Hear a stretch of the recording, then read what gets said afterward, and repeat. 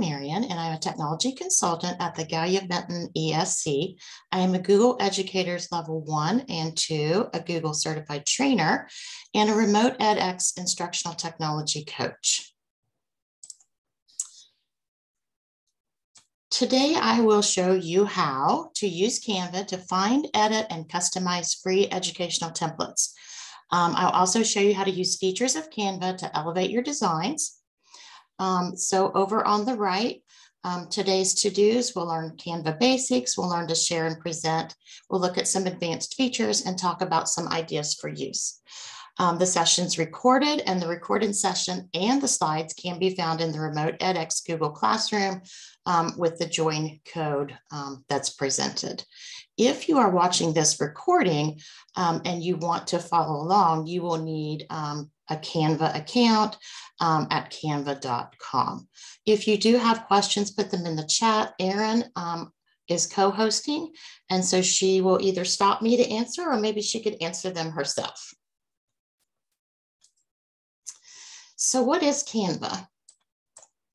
Canva is a web-based graphic design tool that lets educators and students create images, slides, video, and more. So even if you are not creative or have very little design experience, there's lots of templates for you to browse. You can edit, you can share with students, and you can share with other educators. The best feature about Canva is that it is free for K-12 educators. So there are different types of accounts in Canva. There is a free Canva account that you can use even if you're not an educator, and it's enough to get you started. However, I highly encourage you to sign up for the free educational account, and there's even a district option. So if it's something that a lot of people in your school or your district are going to use, there is a link in the slideshow that will show you how to get the free educational account and also how to get your district to sign up. There's also a pro account, and it does cost money, but I will let you in on a little secret. The educational account has more content that you will probably ever use. So I would definitely try that free educational account before I would sign up for the pro account. So before we get started, let's see what you already know. So in the chat, if you don't care to place a number, 1, if you are already using Canva and you love it, 2, if you just think it's okay, 3, if you don't know enough about it, and then 4, I'm brand new and I have never used Canva before. So go ahead and put that in the chat and we'll kind of get a check of where everyone is at.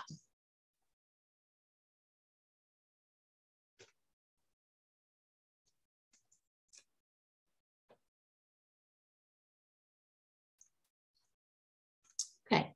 Well, it looks like we're all over the board. So we will definitely just start with the basics, and that's fine. And the basics that we're going to look at today are Canva tools, the templates, images, text, backgrounds, and sharing. So let me go ahead and split my screen for you so that we can open up Canva. All right, this is the home page for Canva. So this is canva.com. And the best way to start with Canva is to start with a template. So templates allow you to create a design very quickly, even if you don't have that design experience. They're fully customizable and you can search. Canva has made it very easy for you to search multiple places. So you can search in the very top search box. So you may know that you already want to start with a flyer. So you can search for flyers and it will give you all kinds of flyers. You can also, on the home page, use the icons under the Canva search box. If you know that you want to do a presentation, it will narrow that down. Over here on the left-hand sidebar, there are templates and you can search those. So I like to start with a template just because that gets you acclimated with the tools and you don't have to be so creative for your first design. So the template will just allow you to take somebody else's design and then put your own content in it. And when you're looking at templates, let's go ahead and go back to searching. And I'm going to search for some flashcards to start our presentation today. So if I were wanting to do some flashcards, to create some flashcards, and I type in flashcards in the search box, I get so many flashcards, it's probably overwhelming. You can narrow your search. You may say, I want them to be pastel. You may have over here on the left, it might be a theme. You might be an elementary teacher. You might have a particular color. So lots of ways to filter out, narrow down the type of flashcard that you want to design. Another thing for you to look at when you are searching is when you hover over some of these, for instance, this one. When I hover over this, there's a little icon at the bottom and it says it's for a pro subscriber to get this template for free. Pro means it's paid for. However, if you have the education account, all of these that are labeled pro are free to you. You can use anything here, okay? So you would choose a template that you wanted to work with. And I already have one selected for today. So I have chose the animal, these are alphabet animal flashcards. And once you choose your template, you would just click on it and then it would open up this canvas. So this is what you would see when you would choose your first template. One of the things that I like to do is I'd like to hide this area right here. So this is all of the content, but when you're working, sometimes that takes up more space than what you'd like. So I click this little arrow right here and just hide that. Now let's look at our template. So this template is alphabet animal flashcards. It's got multiple pages to it. And so you've got arrows at the top. You can move down, move up. You can duplicate pages. You can put pages in the trash and you can add blank pages. This is going to be sufficient for what I want to design today. So let's just take a look at what we can do to this template. Well, over on the left-hand side are all of the design elements that make up your design. So these are called tabs. We have a template tab, we have an elements tab, text, images, photos. All of the content for Canva can be found through this editor side panel. My panel, if you're following along on the video, my panel may look different from yours just simply because the extra tabs at the bottom, Canva moves to the top that you've used them recently. So if yours looks different, that's okay.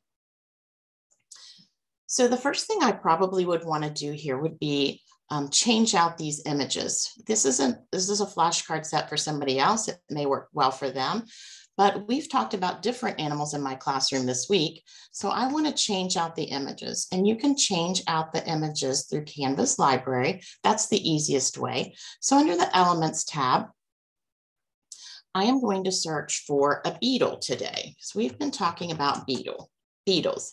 So when I search for a beetle, I get all kinds of different types of content. So I get photos, I get graphics, I get videos, I get audio, and you can scroll down through here and you can see I have all types. Well, these are photographs in my template, and I want to stick with photographs. So I can come up here and just say, let's limit this just to photos. And now I have mostly, this one's not a photo, I have mostly photographs. So when I choose one, I also want you to notice, do you notice there's a little icon next to some of these? These are in here purposely for the educational account. So that's what the little graduation cap means, that they're there because you signed up for the educational account. So when I choose a photograph, there's two ways to put it in my template. The first way is if I just click on that photograph. And what happens there is it just adds that photograph to your template, and then you can size it, you can move it. However, for this template, I just want to replace this ape with my beetle. So I'm going to delete this beetle, and I'm going to just hit my delete key on my keyboard. And this time, instead of just clicking on the beetle, I'm going to click and drag him across and kind of hover over the ape picture until it snaps into that frame. Okay. Another feature that you have with Canva, it does give you some basic editing tools for your picture. So if I have a picture selected up at the top, there's an edit image button, which I will get into a little bit farther on. You can also crop pictures. You can also flip your pictures horizontally or vertical. So basic editing tools that you're probably familiar with. You can also upload images. So maybe you have an original image, original photo that you want to add to your design. So to upload something of your own, you're going to pick the third tab down, which is called Uploads, and you can upload media. I happen to have a ladybug on my desktop. So I'm going to upload. It shows you a progress bar. And when that progress bar is finished, that becomes part of your library. So then you can go ahead and drag that ladybug over until it snaps into the second frame. Okay. Now, when I look at this ladybug, I'm like, oh, I wish that would have been more centered. You can double click on an image and just grab a hold of it and move it where you want into that frame. So let's look at text. So I've changed the ape and I've changed the bear to different insects. So your text button, your text tab, looks like the T, gives you some default text boxes. These are all editable, just like other text is. They're all changeable. It also gives you some predefined font combinations and some fancier kind of word art looking text. I don't need to add any text, but if I did, I would just click on it and it would put the text box in my design. My text on this template just happens to already be there. And so all I want to do is change it. So I'll just double click on the word ape and I can type in the word beetle. If I chose, I could come up here and change the font. I could change the size, the color, all normal text tools that you would have that you should be accustomed to, you know, even using like Google products or Microsoft Word products. They all look the same. So let's go ahead and change bear to ladybug.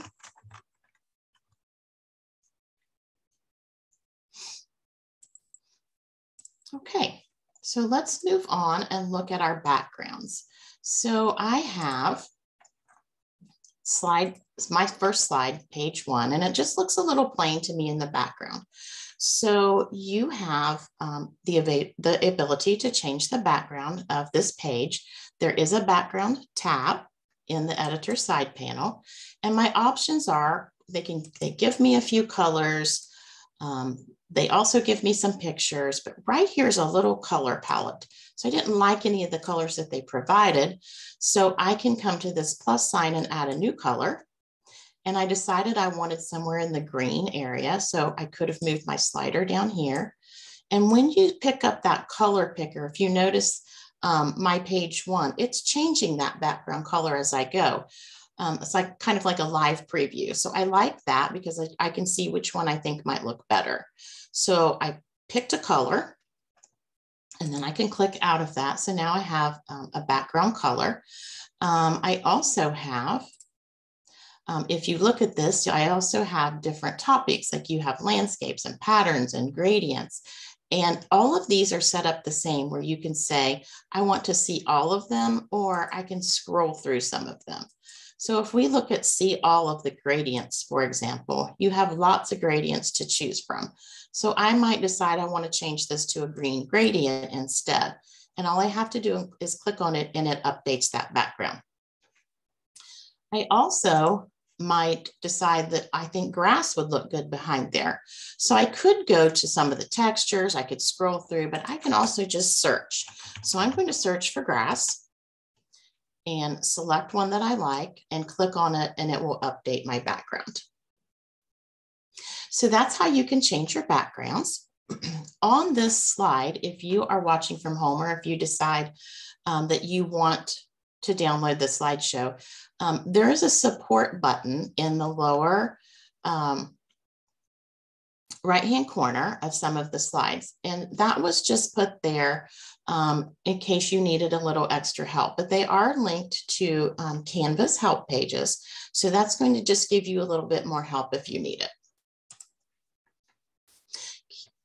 We've already done the image as a background. So if you are watching the video recording right now, this would be a good place for you to pause and create a design from a template. Does anybody live have any questions?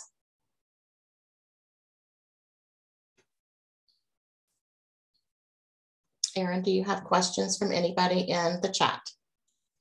No, they all seem to be doing good so far. All right. So if you're watching live, just remember, you'll have access to the video and the slides for reference. So we will move on. Well, we actually do have a question. It says, how do you apply for your teacher account?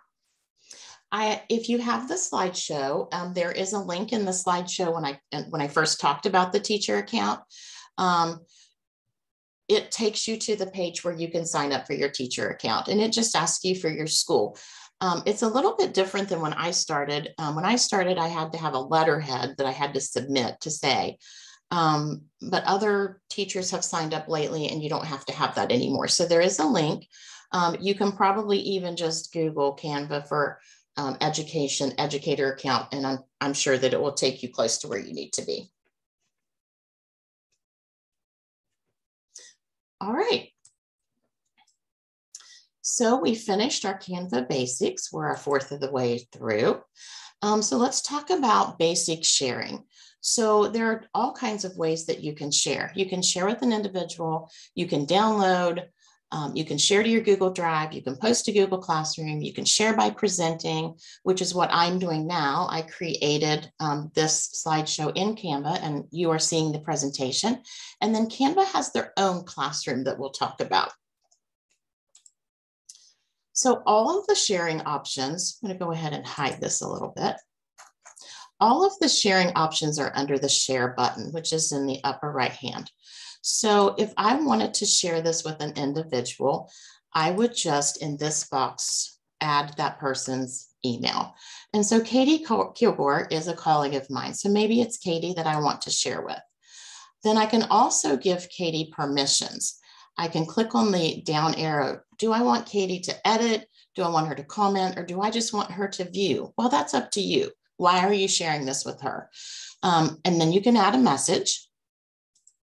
And then when I hit send, Katie will get an email notification that I have shared this with her, and it will provide her with a little clip of what the design looks like. And then she can accept that.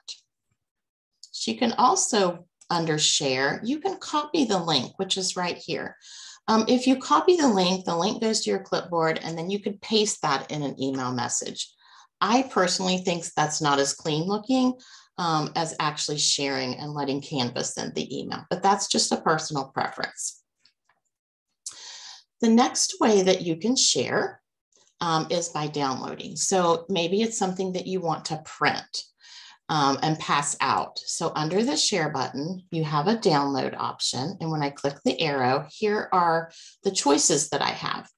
So Canva will always give you a suggestion. So if the design template that you picked lends itself to being an image, then it will tell you, I suggest you download it as a PNG. A JPG is also an image.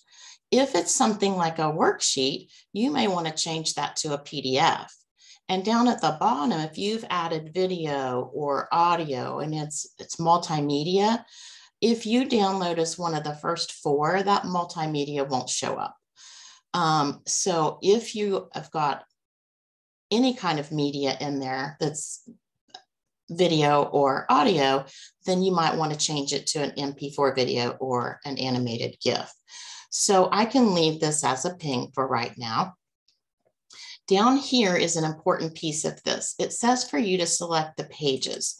Do you want all 5 of the pages of this template?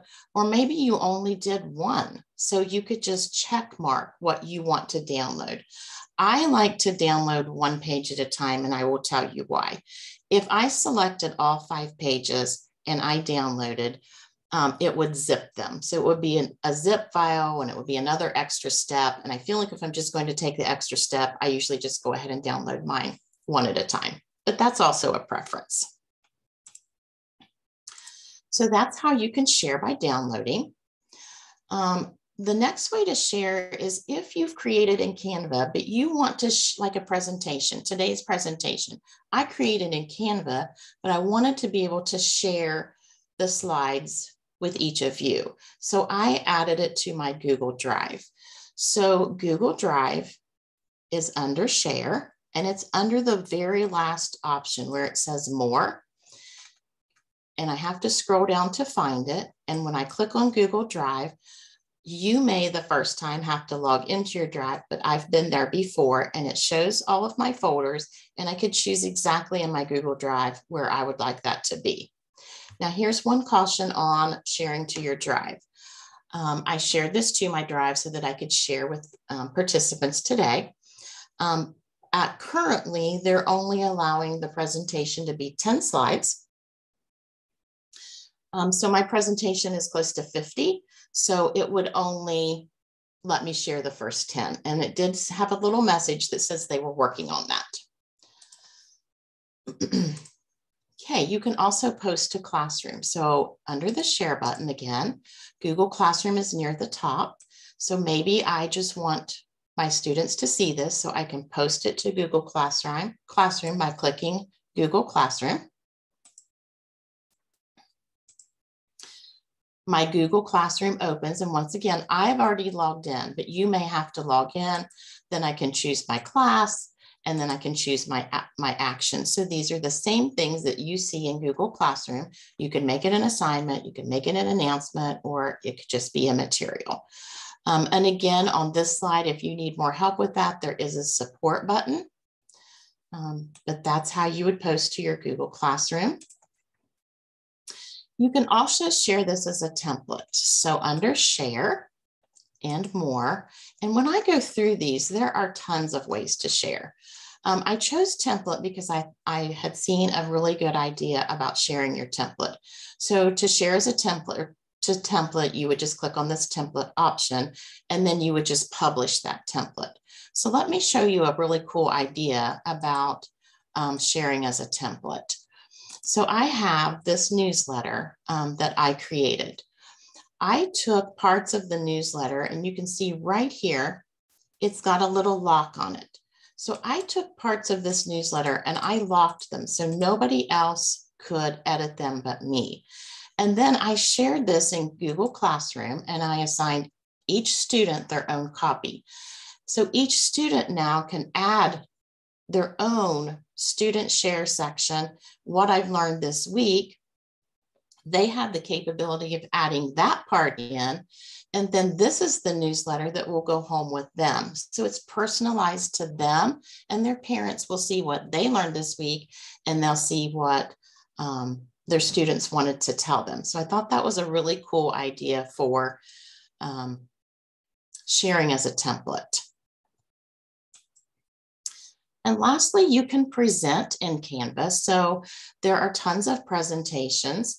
I have a history presentation that I pulled out, and whenever you have a presentation, there will be an extra button at the top next to share that says present. And if you click the down arrow, you will see that you've got options for presenting. So standard presenting, you advance just like you would a PowerPoint or a Google slide. You can set it for automatic play. You can set it as a presenter so that you can see your notes. And then you can also record as you present. So if I just chose the standard way, then that would take over my screen, and you can see that you can present this slideshow. So that's just another way that you can share. There are some advanced presentation features that are pretty cool, and I will show you some later. But one of the things I like about Canva presentation is you can see that I have a really neat mouse. So the mouse pointer matches my theme. So that's one of the neat features about using Canva for presentation, and I'll show you a few more in just a few minutes. Okay, another way to share is by creating a class in Canva. So it's not necessarily posting to Google Classroom, but you might not have a Google Classroom. So maybe it's a group of teachers and you just want to work within Canva. You can create a class in Canva and share designs with people and make assignments for people within Canva. It's a little bit timely to set that up. So if you're interested in something like that, you definitely want to click the support button at the bottom and get the steps for setting up a Canva classroom. All right, we are back to questions. So again, this would be a good time to pause the video and practice. Do we have any questions from our live participants?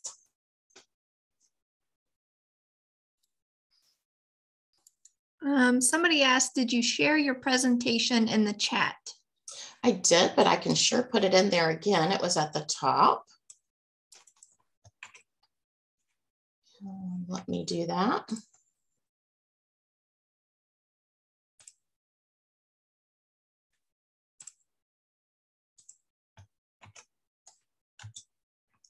Okay, there you go.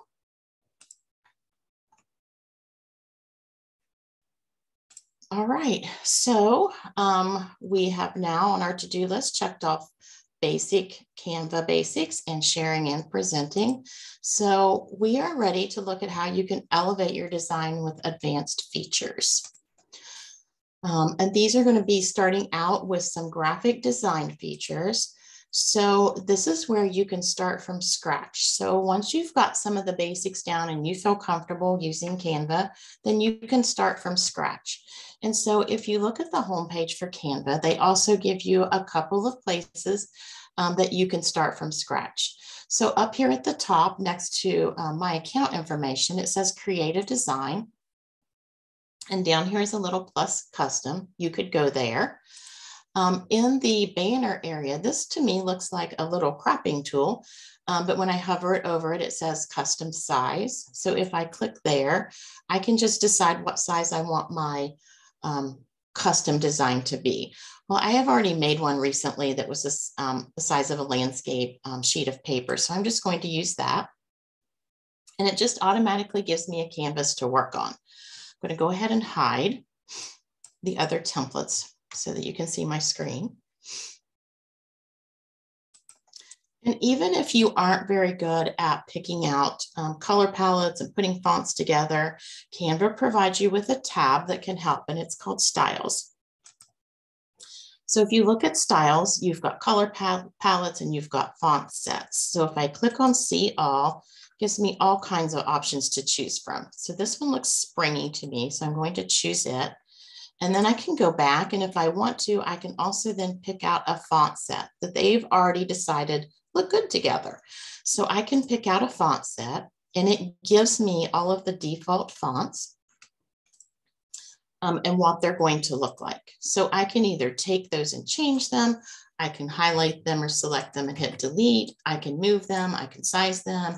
I can use the font tools at the top. So it's just like adding text yourself, except that they've already chosen font pairings that go well together. And then we can look at some of the advanced image options to make your design pop a little bit more. So if I have an image, if I go to Elements and I'm searching for, since that looks kind of springy, I'm going to search for a tulip.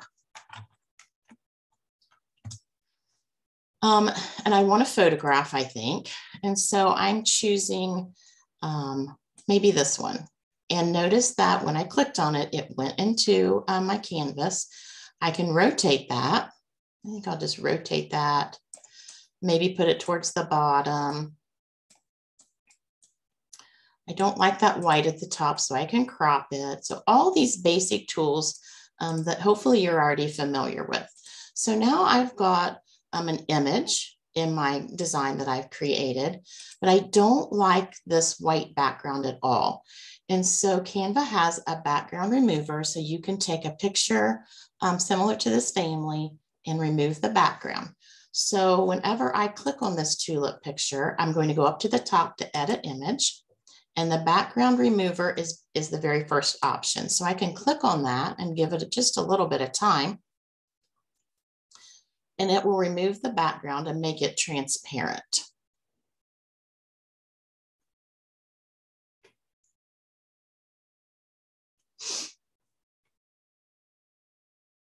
Okay, so now it looks like, it just looks a lot cleaner to me. And I can also, in the background remover, it already did that once, there are some buttons right here after it removes the background. Maybe you erased more than you wanted, so you can restore parts of that image, or maybe it didn't erase enough. So you have some editing tools with that background remover.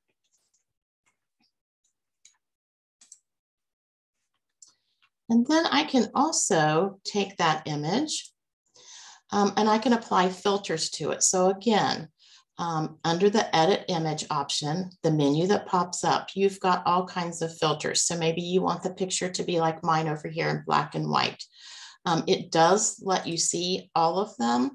And then as you go down through here, there's some other editing tools that you can use. So maybe you want your picture to have a shadow. So if you look at my example, I put a drop shadow on this picture so that down at the bottom, you've got a little bit of a drop. There's all kinds of frames that you can use. So if you scroll down through all of those frames, you can add a frame to your picture. And then clear down at the bottom, there's just some fun filters. So this one that I chose in the presentation is called Pixelate, but there's all kinds of fun filters for you to just play with. And sometimes I just like to play with them. And if you put on a filter that you don't like, you can always hit your undo button, or you can hit Control-Z on your keyboard. And that's the same as keyboard shortcut for undo. So lots of fun filters that you can look at. You can also add an image to a shape. And so this is called frames. So when I go up to my Elements tab, I'm going to get rid of this tulip for now. And I type in the word frames. You can see that a whole group of frames come up that have the same background in them with the clouds and the grass. And so what you can do is you can add a frame to your design.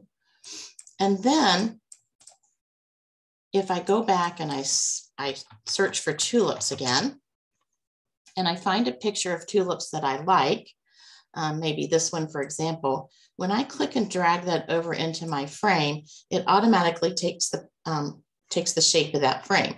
And once again, if I'm not happy with where that's placed, I can click on it, double click on it, and then just move it. So you can add an image to a frame that you have chosen. You can also add Bitmojis, GIFs. There's a whole lot more from Canva to access more content. So I'm going to switch back to my animals for just a minute and show you a couple of these. So maybe I want to replace the cat picture, but I want it to be a Bitmoji. So I'm going to come down here to the bottom, and this is just more Canva content, and I'm going to choose Bitmoji. And then I'm going to type in the word cat in the search box. So you can see that it gives me some options. So I can take one of these Bitmojis and bring it over, and that will serve as my image. I can also use Giphy, and Giphy is just animated GIFs. I had already searched for a dog because that's next. And so I can just pick one of these and drag it over, and then my dog becomes one of the GIFs. So those are just kind of fun. There's a whole lot more down in here. And even if you click at the very bottom more, you can add content from your Dropbox. You can add content from Facebook. You can add content from Google Drive. So maybe you have pictures in your Drive you want to use. You can click on Drive, and if you've signed in, it will show you your Drive folders, and then you can pick from there. So that's a neat way to just add a lot more content. There's also under more, there's a character builder. So it allows you to build a little character similar to the one I built here. So something to explore when you have more time. We also have some advanced media options. And so each one of the media options has its own tab. So if I scroll back up, Here's the audio that you can add, and they have audio songs for background. They have audio clips like a balloon pop. I might search for a buzzing bee because I want to add that to my tulips. I guess that was just buzzing bee. Keep in mind, if you add, let's go back to our tulips. If you add a video, the video or the audio is not going to play unless you're in presentation mode. So maybe we did want to add a cloud video. When I look at my videos, it tells me how many seconds right here the video is, and I can just drag it over. So maybe I could have added my tulips to that. But any of these videos, and they are in categories, or you can use your search box. You can also record yourself. I can't demonstrate that at the moment because my camera is busy with the Zoom. So that was adding a video. You can also add the audio the same way. So here is your audio tab. And then we can move on to advanced presentation options. So if you've chosen a presentation, there's a few advanced options that you can use. So let's go to the history presentation that I used before. I can change the background of this to be a video if I chose to. So I could go to my videos. I don't know what I would put there, maybe an ocean. And honestly, I don't know if I'm going to be able to see. I'll make that a little bit smaller. You'll be able to see it. So you could choose any of these videos, and you just want to kind of hover, and you see where it changes to the background. So you can make a video background, but that video is only going to play while you're in presentation mode. So it wouldn't be something that you could put on a presentation and then print it, in other words. Also for your presentations, you have page animations and text animations. So in other words, how your pages come in and how your text can come in. And these are very similar to animations that you might use in PowerPoint or Google Slides. And then this one is kind of a fun one. So I want you to look at the screen, if you will, because it will disappear when I demonstrate. So these are fun effects that you can use while presenting in Canva. So if you look at these are keyboard shortcuts that you would type while you were presenting. So if I typed any number between 1 and 9, I'm going to get a timer. B is for blur. And then there's confetti and bubbles and a drum roll and an emoji to be quiet and a microphone drop and a curtain call. So these are found while you're presenting. There's a little tiny keyboard at the bottom of your presentation, and you could click on those if you didn't know the shortcuts, but I can remember them at this point, so I don't have to do that. So if I were presenting our history slides just in the standard way, oh, that just looks awful. But I wanted to give my students a timer. I would just type the number 1 and a timer comes up in the corner. If I type the B on my keyboard, I can blur my screen just to get their attention. If I type a C, I'll get a confetti cannon. The O is for bubbles. A D gives a drum roll, so maybe something exciting is coming up. And then you need your students to be quiet, or we have a microphone drop. And then we also have a curtain call. So you could end your presentation with the curtain call. And then you can also see right here that I have my timer's expired. I could reset that, or I could just close the timer. So those are called magic shortcuts, and they're just adding a little fun element to your presentation. So we're 2 questions. Those are some advanced features to elevate your presentation. Anyone have any questions? Hey, Laurel, I actually have a question. I had not previously connected my Bitmoji with my Canva. And when I went to go do that, it says to connect, but it's not, it's like it brings up my Google web page, but it doesn't give me any options. Any ideas for that? I didn't have any trouble with mine. I do know that it has logged me out before and I've had to log back in. Okay. Are you using the right Bitmoji? Like my Bitmoji is my personal account. Yeah. I have it connected correctly, I think, but like I said, it's given me the connect button, but then when it brings up my Google Chrome page, it just is blank. There's nothing on there to do it. I can't go anywhere from that. So maybe I just need to restart my computer. That could be a possibility too. All right. Any other questions? Okay. We are getting close on time, but I do want to share some ideas with you. So as we pass through these ideas, if you'd like, please put any ideas you have in the chat, because that just helps others. And my ideas may be limited. I know that Leslie had said we may have some secretaries in our group today, and I forgot to ask that in the beginning, but lots of ideas for secretaries. You know, you can make your lunch menu, you could do flyers, just informational pieces. So any ideas that you have as we go through, please just put them in the chat, because I might not have come up with something that the rest of you could come up with. And the rest of these slides are all just ideas, and they're all set up the same. I've given you an example, and at the top, I tell you what you would need to search for, or you could click the link in the slideshow and it takes you directly to. So for example, this is Google Classroom forms and headers. But if I would click on the link, it takes me directly to, I already have that. So let me it takes me directly to all of the options. And if you can't find something in here that works for you, there's just so much. And so you would just click on one, and then you could start editing that template, editing your colors, editing the text, changing out the images. So templates are just a great way to start. So that's Google Classroom forms and headers. There's also Classroom Decor. So if I clicked on the template link for Classroom, it's up here at the top. If I clicked on that, I would get all kinds of Classroom Decor. And I went ahead and said, I decided I wanted my decor to be camping. So if you want to narrow or filter, you can always use the plus sign and then just add words to your search box. So that would give me camping classroom decor.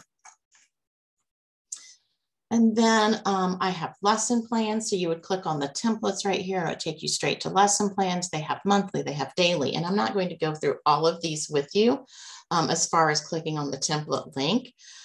There's comic strips. And when you look at comic strips, there are multiple pages. It gives you illustration sets. It gives you the text bubbles. It gives you the template. Your kids love to make comic strips. So that might be a fun one. Storybook templates. This is a great way to tell an exciting story to kids. Kids can create their own. And if you watch the storybook over on the left, it shows you, it gives them all of the resources that they need. It lets them customize the book to theirs. I only on the right customize the title page, but students can create their own stories. And then I already shared with you the parent and school newsletter, but there is the link to the template. And so, you know, you look, this is more of a high school template or middle school, and this is elementary. So they have all levels for you. And then presentations. So all kinds of already pre-made that you can customize presentations, Flipgrid backdrops, graphic organizers. They also have already created instructional videos and introductory clips. So just let me show you one of those. This is an instructional video that's already been created. And at the bottom, there's a preview and it tells you how many seconds each slide will appear. So we're counting, we're using numbers.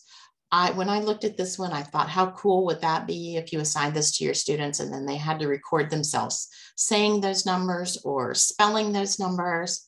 A great way to be a little bit more interactive. There's also introductory clips. And so if I preview this one, so maybe you've created your own video in Screencastify, this would be a great way to make it a little bit more exciting as an introduction. I think that you'll find in Canva there's just a little bit of anything that you would want to design. So with that being said, do you have any questions, or does anybody want to share any ideas? Laurel, there was a question about using the Google Maps feature. Have you used that? I have not used the maps, but that would be, is it in the, under the more? Yeah, Google Maps. Let's go back to, we can go back to the tulips, and let's get rid of that, and let's see what the map looks like.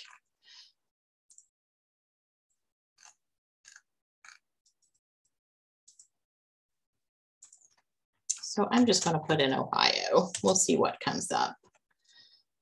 Maybe I'll just narrow that a little bit. My ESC is in Rio Grande, Ohio. That's a little better.